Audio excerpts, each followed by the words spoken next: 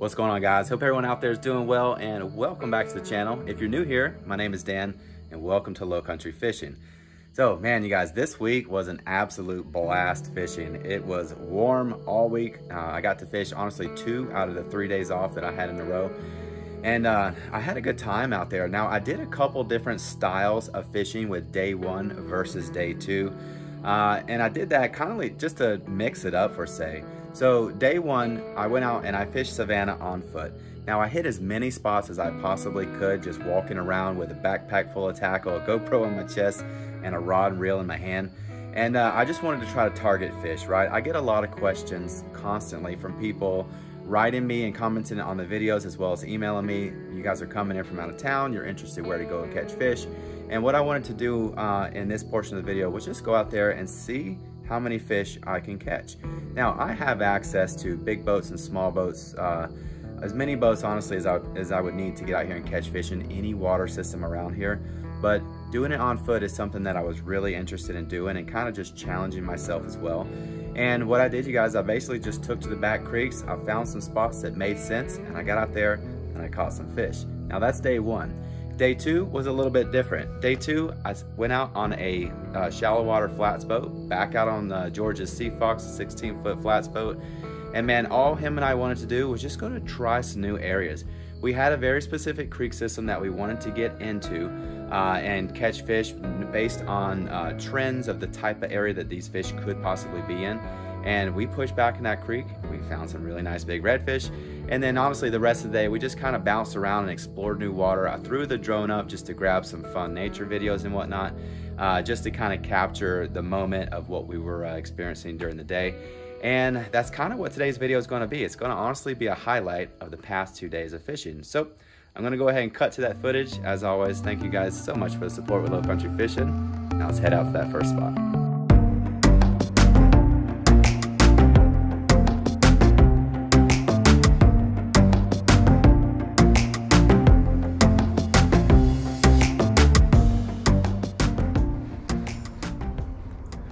All right, just dropped the tackle bag, and the spot back here, honestly, it looks pretty good. I was checking this out on satellite map, and what we have back here is back of a creek system. We have a nice little deep bend here. The water is fairly clear. A little bit of an incoming tide right now. The tide really hasn't picked up too much. And my mind is honestly going to some sort of fish being out here in the middle. Maybe some trout sitting out here in this little deeper hole. Maybe some redfish. There could be some sheep's head down here. Now, I don't have anything to honestly target sheep's head effectively, but I do have some plastics, and I know the trout and I do know the redfish are definitely going to be interested in these plastics.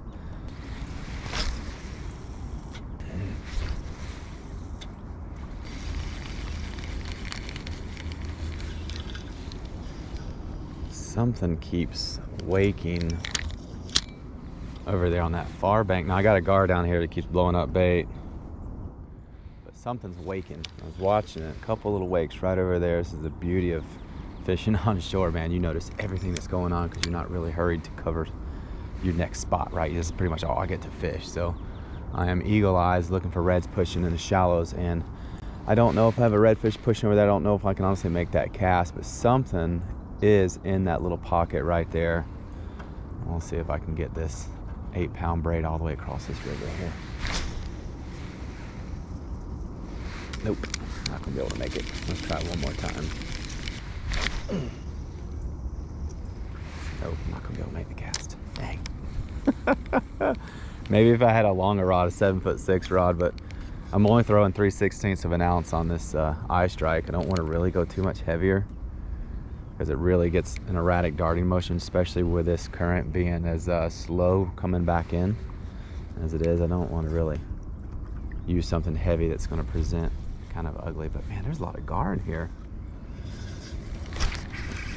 There's one right out there in the middle.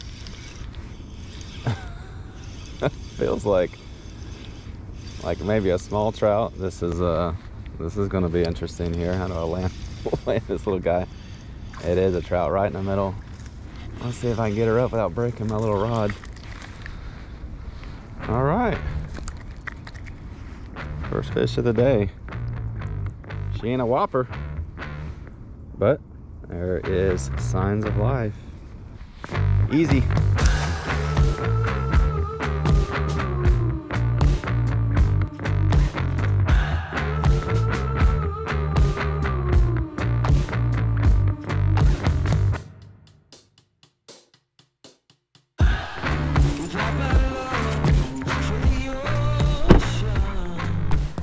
Spot number 2. I actually stopped off at 2 other places I wanted to fish before here, and there were already people fishing it. So apparently some other people out there have an idea what works, or at least where to go.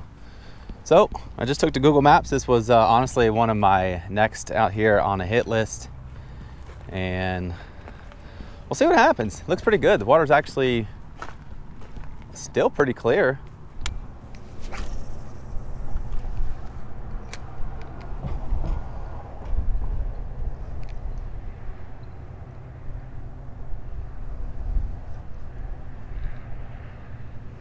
Got him. Trout or flounder? Hey, little trout.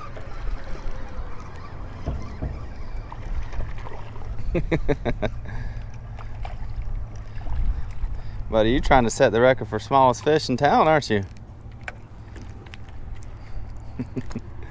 Small fish or not, they here. Easy, easy, easy. I'll let you go. All right, that's a little smaller than what I caught before. He's got a nice little cut on the side there. And he was back in that eddy, pushed up. Oh, oh. Oh, dude, don't. No, don't. There he goes. Oh, what's he doing? He's taking a long way. Let me see if he swims out. Oh, there he goes. He's out on the rock, see him?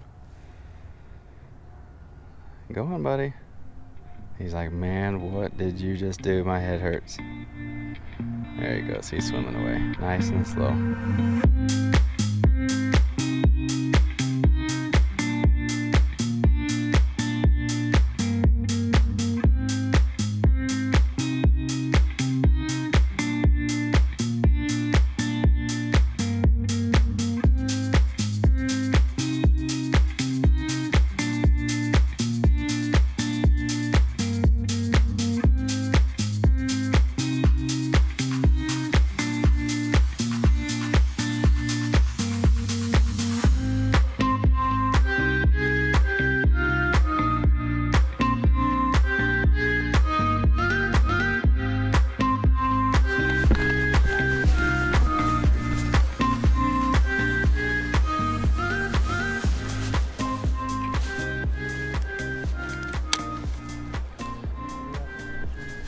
Got him already.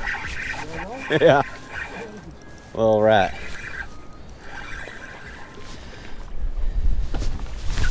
It's a little guy.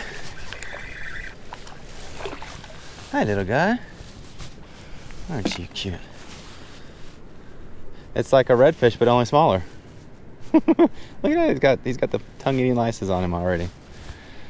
I'll get this guy off. Hold on. All right. First fish of the day. That was honestly my second cast.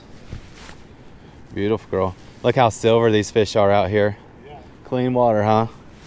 Isn't that cool? Oh, it does. It almost looks like a kind of like a whiting, how they come up real clean like that. All right.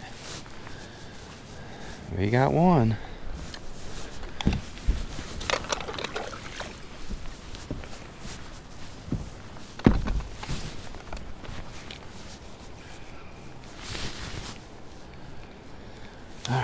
Keep going. Just a tiny little drain right here. So funny how fish sit in front of drains.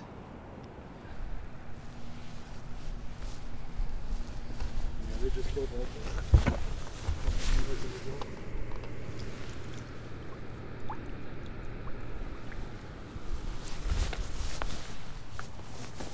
I bet he's 13 and a half. And they dumped him because they were worried about us.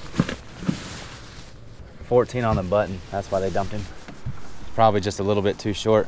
Well, he's legal, so we can technically use him for bait. Found a legal trout floating. Thinking maybe the boat that's in the same little creek with us a little bit further up might have ditched them when they saw us coming. Probably had a fish that was right on the edge of being legal and not. They played it safe and just threw it back.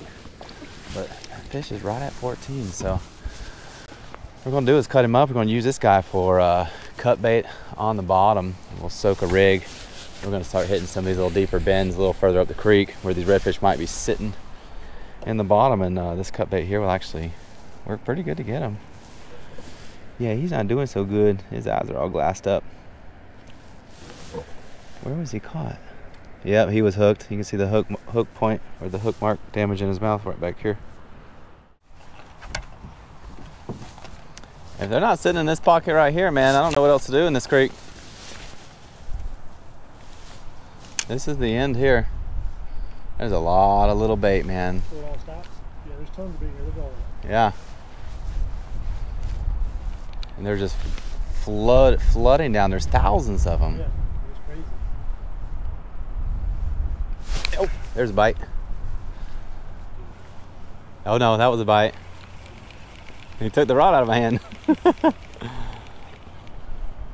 All right. If you did this, you give me another baby. Period. And you call Adam. Let him know the gas is supposed to be activated today at Mountain. Period.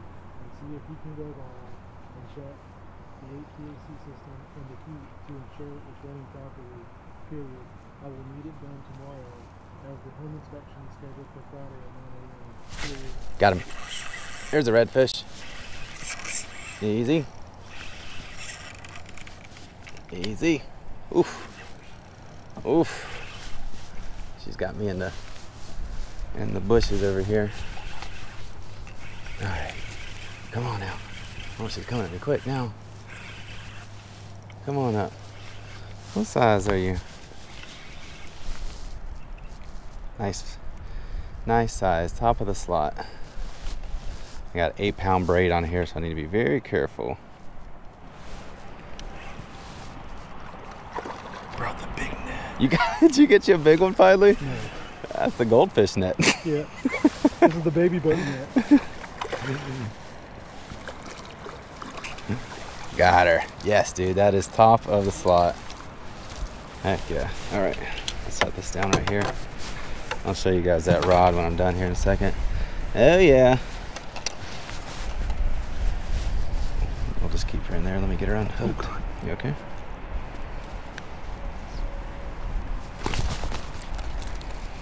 Sit on the deck? Yeah. I'll set her up here. I can handle her up here. All right. That's a nice redfish here. Should dirty the camera up. No, it's clean. Got it. There we go. Got her own old tater salad.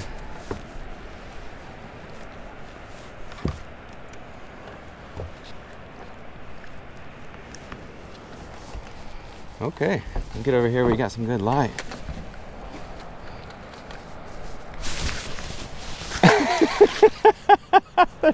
I knew that was gonna happen. That was probably a 23 or 24-inch redfish on light tackle, which is awesome. So let me rinse my hands real quick. Let me show you this rod I was just talking about. All right, so here's what I got. So I just picked this up. This is my St. Croix Avid Inshore.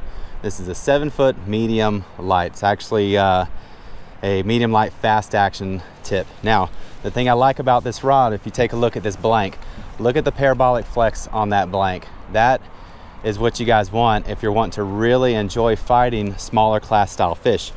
Now, this was originally going to just be my trout rod, to be honest. That way, when I hammer a nice hook set on a trout, it doesn't rip the face out of a trout like you would on a rod that's a little bit more stout. That parabolic flex gives you a little bit of give, doesn't punch such a big hole in that fish's mouth, and just allows you to honestly have fun with smaller fish. And that's kind of what the mindset with this rod. But I wanted to bring it out here into big redfish country today and use it just to see if I could honestly see how it would handle a little bit bigger quality redfish. Now, you guys are wondering where I get this rod. A lot of people are asking in my Facebook group, where can we get St. Croix rods these days? River Supply in Savannah. Mike's got a whole bunch of these things in stock. He's got the Avids, and he's got the other lines that are just a little bit below the Avids. So if you don't quite have the price point, or you're not at the price point for the more expensive rods like these, you don't have to, you guys. Get whatever you guys can possibly afford. But he's definitely got them in stock there. So we're gonna get re-rigged up here. We're actually at the very end of this creek system, can't go any further. Maybe we'll pull another redfish out of here, but let's keep trying. Cold Miller line, I like it like that. Oh, there it is. That's a little guy. How'd he slide by?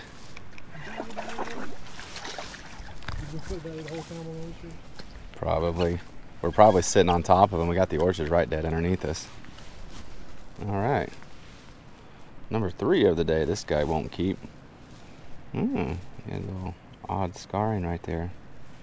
Pretty blue tail on him. Ow. My redfish holding skills are not good today.